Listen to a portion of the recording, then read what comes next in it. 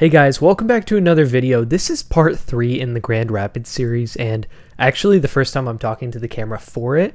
Not quite sure how that happened, but here we are. This video is a follow-up to Reformed Night Shots 800, which I shot in Grand Rapids at nighttime. However, this time we're finishing off the roll in the daytime. I wasn't quite sure what to expect from the film in the daytime, but we got in the truck, drove uptown, found this cool lookout spot, took a couple pictures while we were there.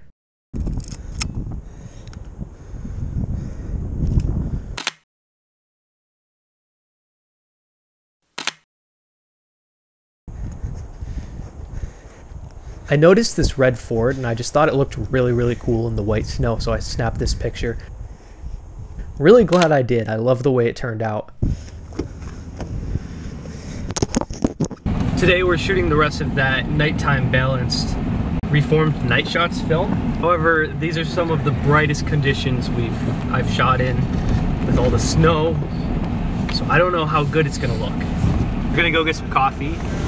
Now we're in Grand Rapids, shooting a nighttime tungsten balanced film in the middle of a city. Sir.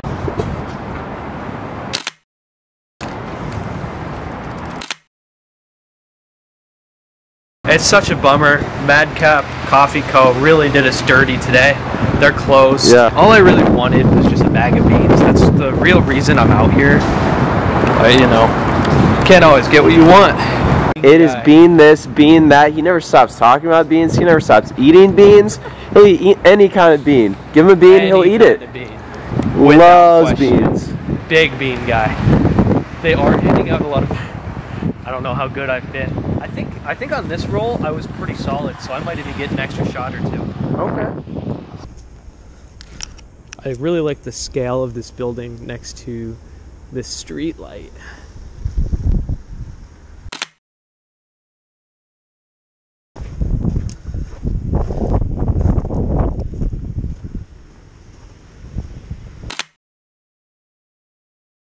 I do like the way these pictures came out. I do think they are some of the best of the roll. I love how mellow they look.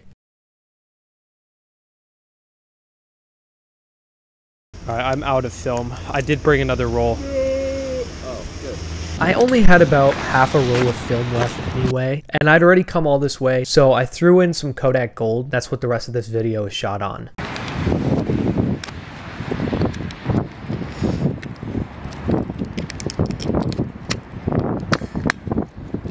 Stuff. I really love this shot. I don't know if it's just my luck or what, but every single roll of film I've been shooting lately has had 38 exposures on it. I've perfected the art of loading the camera in such a way that I get most of a frame off of this first shot, so I was kind of already expecting some of this to be cut off. I love the way this shot came out.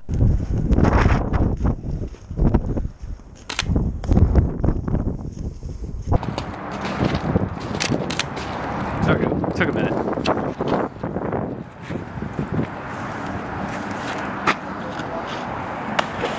Come on, let's go, that was sweet. Got an idea for a thumbnail, a YouTube thumbnail. Okay. That green elephant is broken, so I'm gonna put the film camera in there, take a picture of the film camera with the digital camera in the green elephant. Let's go. That's sick. Anyways, that's about it for this video. Here's a bunch of Kodak 200 from that day.